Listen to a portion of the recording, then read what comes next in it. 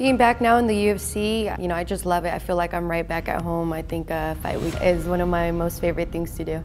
I've been counting down the days, the seconds. I'm probably like this close to going crazy, so I'm happy that I'm finally here. That's a wrap, folks. Yeah. There's the tap. Cynthia Calvillo. Wow. Welcome to the big show. In my time off, I've just been focusing a lot on, my athleticism and just spending a lot of time with my dog. I did a bit of moving, spending time with family, but overall just becoming a better athlete. Training never stops for me.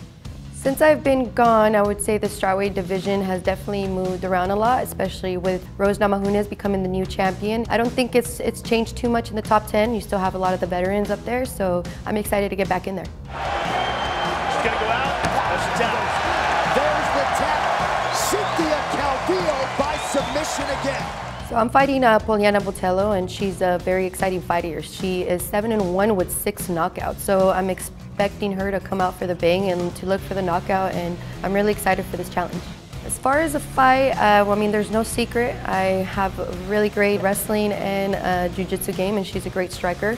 So I think it's going to be a classic grappler versus striker, but I have been working extensively. I don't stop working. I do think I'm a well-rounded fighter.